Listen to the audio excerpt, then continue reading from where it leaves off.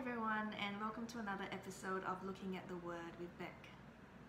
So today we're going to be looking at Psalms, and Psalms is a really beautiful book and a great place to start if you want a nice comforting place to read and to ponder on. So Psalms is a book of songs, and they are heartfelt prayers that were written by songwriters and musicians who were called psalmists in those days. So Psalms captures the highs and lows of what our walk with God sometimes is like. On a good day, Psalms records praises and rejoicing in God and in what He has done for His people. And on a tough day, Psalms talks personally about the writer's struggles with hardship or difficulty, bringing that in prayer to God, and telling their soul to not be downcast, but to continue to look to God and to trust in Him. Israel's greatest king, King David, wrote many of the Psalms. And some of the Psalms become messianic in that they start to foreshadow prophetically some of the things about the coming Messiah, God's King, including His suffering and the glory of His future kingdom. So we're going to have a read of the most famous Psalm, Psalm 23, and then also Psalm 46. Which is a beautiful psalm from where my wall decor, the sticker behind me, comes from. So you can listen on, otherwise if you would like to have a look yourself, you can go to bible.com, and if you want to scroll down to Psalms,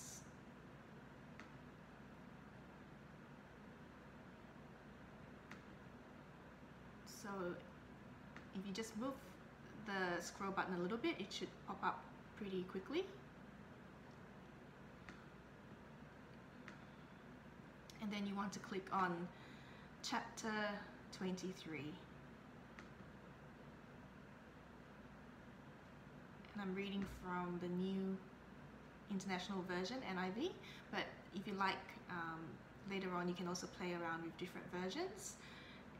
It's really interesting to have a look at some different versions, and sometimes they just express the same ideas in fresh ways.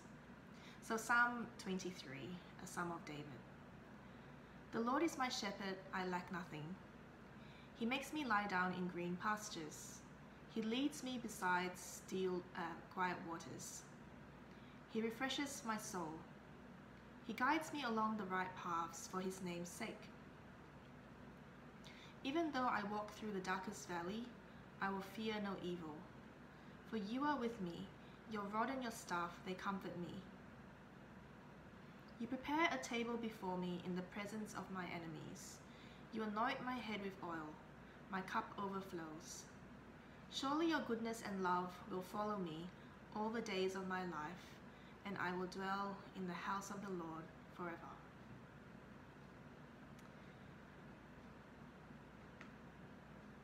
And moving now to Psalm 46. So you stay in the same book.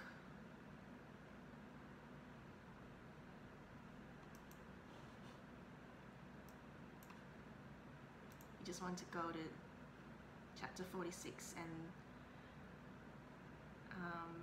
yeah, there are a lot of chapters there, but basically the Psalms are divided into little songs, and there's over 100 of them. So just click on 46. God is our refuge and strength, an ever-present help in trouble. Therefore we will not fear, though the earth give way and the mountains fall into the heart of the sea, though its waters roar and foam and the mountains quake with their surging. There is a river whose streams make glad the city of God, the holy place where the Most High dwells. God is within her, she will not fall. God will help her at break of day. Nations are in uproar, kingdoms fall. He lifts His voice, the earth melts. The Lord Almighty is with us. The God of Jacob is our fortress. Come and see what the Lord has done, the desolations he has brought on the earth. He makes wars cease to the ends of the earth.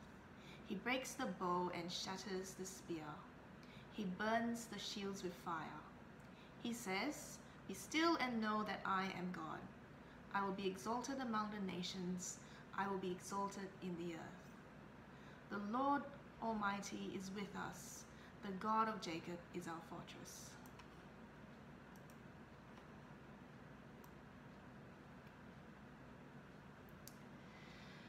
So, Psalm 23, David was a shepherd boy who looked after his father's sheep.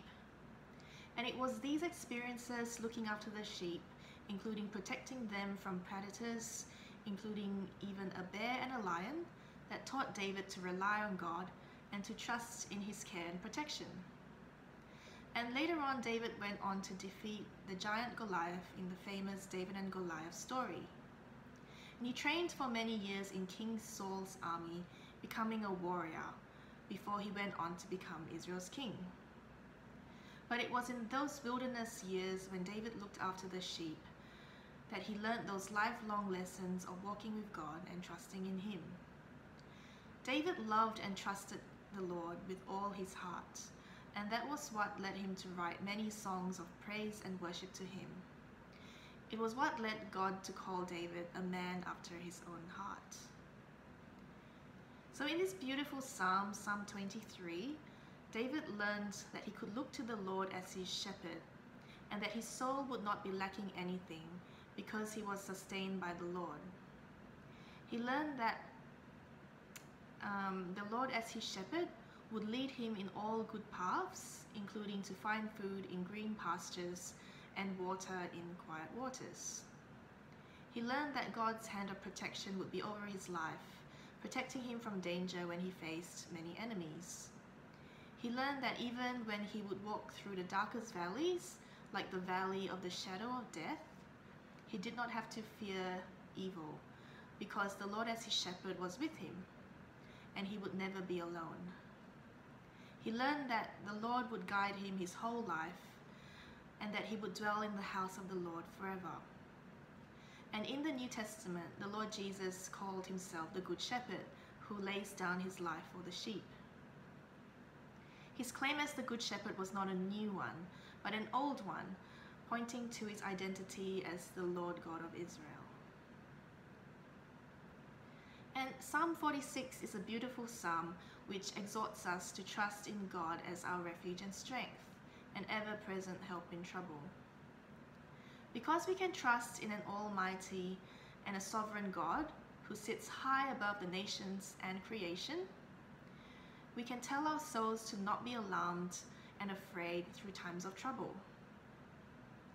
Verse 5, "God is within her, she will not fall," is an interesting Bible verse that is being used a lot in Christian art and posters on Etsy, and maybe it sounds a little bit cool and feminist.